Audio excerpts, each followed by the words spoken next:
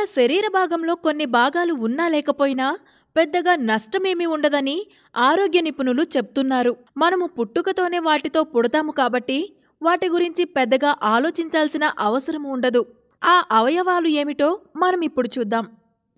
Tonsils.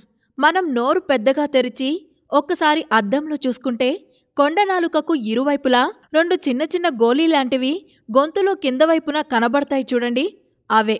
రోగనిరోధక వ్యవస్థలో గొంతులో మనకు రక్షణగా నిలిచే నిర్మాణాల్లో భాగంగా మన గొంతులో గస్తీ కాస్తుండే లింపు కణజాలాలు ఇవి.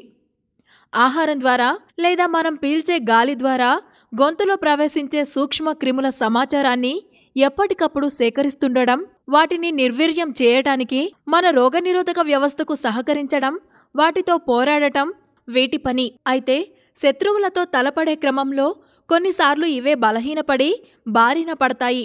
దీంతో ఇవి వాయటం, గొంతు నొప్పి, గుటక మింగటం కష్టంగా తయారవ్వటం, ఇవన్నీ తదితర బాధలన్నీ బయలుదేరతాయి. అయితే టాన్సిల్స్ లేకపోవడం వలన మరణించిన వారు ఎవరూ లేరు. జ్ఞానదంతాలు. దవడ భాగంలో 3వ పెద్ద దంతాన్ని జ్ఞానదంతం అంటారు. ఈ జ్ఞానదంతాలు పూర్తిగా వచ్చినట్టయితే మనిషికి 32 పళ్ళుంటాయి, లేదంటే 28 పళ్ళు మాత్రమే ఉంటాయి. కొంతమందికి అట్లాగా, కొంతమందికి కింద దవడకు వస్తాయి, మరికొంతమందికి రావు. అట్లాగే పై దవడకు 2 వైపులా రావచ్చు, లేక ఒకవైపు రావచ్చు. కొంతమందిలో ఈ జ్ఞానదంతం కొంచెం పైకి కనబడుతుంది, మిగిలిన భాగం చిగురుతో కప్పబడి ఉంటుంది. ఈ జ్ఞానదంతాలు అన్ని పళ్ల కంటే ఆలస్యంగా రావడం వలన దవడ ఎముకల్లో స్థలం లేక కొన్ని దంతాలు సగం పైకి వచ్చి ఆగిపోతాయి. అలాగే ఇవి సాధారణంగా మిగతా అన్ని పళ్ల కంటే తక్కువ ఎత్తులో ఉండడం వలన పై పళ్లకు కింద పళ్లకు తగలకుండా ఉంటాయి. అంటే మన ఆహారం నమిలినప్పుడు ఈ పళ్ల కింద పడి నలిగే అవకాశం లేదు. కనుక ఈ జ్ఞానదంతాల వల్ల మనకు ఏమాత్రం ఉపయోగాలు లేవు. చెవి దగ్గర చిన్న హోల్. చాలామందికి వారి చెవి దగ్గర చిన్న హోల్ ఉంటుంది. ఇది వారి పుట్టుకతోనే వస్తుంది. ఇది వారి పూర్వీకులకు ఉండటం చేత వారికి అలా వస్తుంది. అయితే దీనివలన మనకి ఎలాంటి ప్రయోజనము ఉండదు. చెస్ట్ పైన వెంట్రుకలు.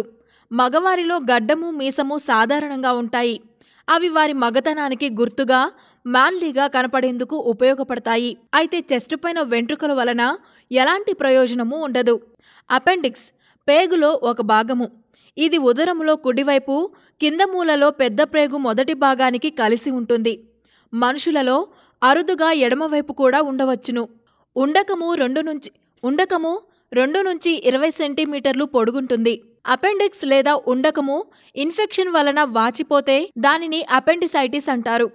దీనిని నిర్లక్ష్యం చేస్తే ఇన్ఫెక్షన్ పొట్టలోపల అంతటా వ్యాపించవచ్చు.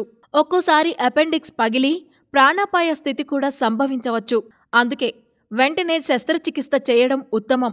అపెండిసైటిస్కు గల కారణాలు: మనం తిన్న ఆహారం అవశేషాలు లేక పెద్ద ప్రేగులోని ఒక రకమైన నులిపురుగులు అపెండిక్స్ నాళంలో ప్రవేశించి ఇన్ఫెక్షన్ రావడం. శస్త్రచికిత్స పేరు అపెండిసెక్టమీ అంటారు.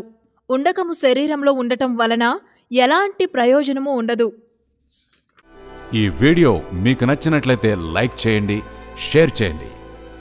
మరిన్ని ఇలాంటి వీడియోస్ కోసం మా ఛానల్ని సబ్స్క్రైబ్ చేసుకోండి.